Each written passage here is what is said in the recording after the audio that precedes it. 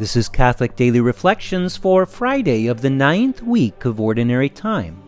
Today's reflection is entitled, A True Image of Christ. As Jesus was teaching in the temple area, he said, "How do the scribes claim that the Christ is the son of David? David himself, inspired by the Holy Spirit, said, 'The Lord said to my Lord, sit at my right hand until I place your enemies under your feet.'" At the time of Jesus' ministry, the Jews understood that the Messiah would come from the line of David. Furthermore, many thought that the Messiah would simply be a nationalistic leader who would lead the Jewish nation out of the oppression of the Romans. Thus, they reduced the Messiah to a descendant of David who would set them free in a more political way. In the passage above, Jesus gives clarity to this common understanding of the Messiah as the Son of David. The Messiah would not only descend in human form from David's ancestral line, he was also David's Lord. Jesus shows this by pointing to Psalm 110, in which David refers to the Messiah as his Lord. And though this subtle distinction may not at first seem to be that important to us today, Jesus clearly makes an intentional effort to teach this. One key lesson we should take from this passage is that we must work diligently to have a correct image of Jesus.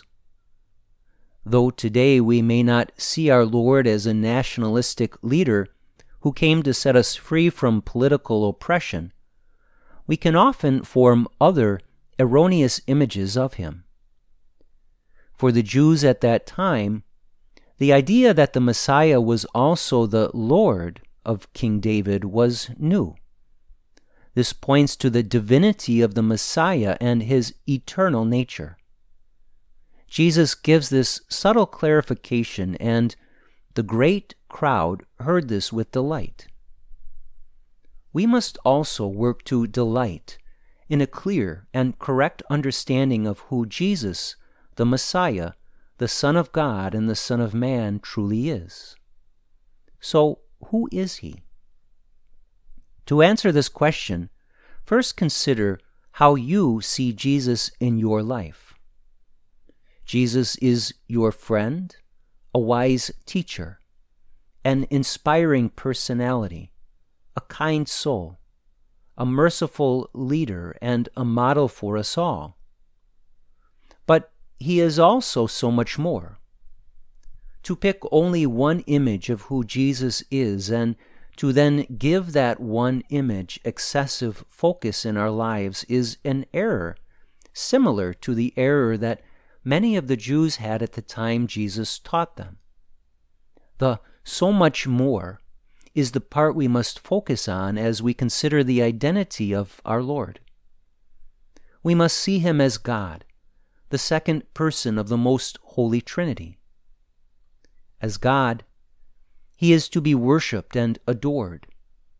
And though he was God from all eternity, he also took on human flesh, uniting humanity with divinity.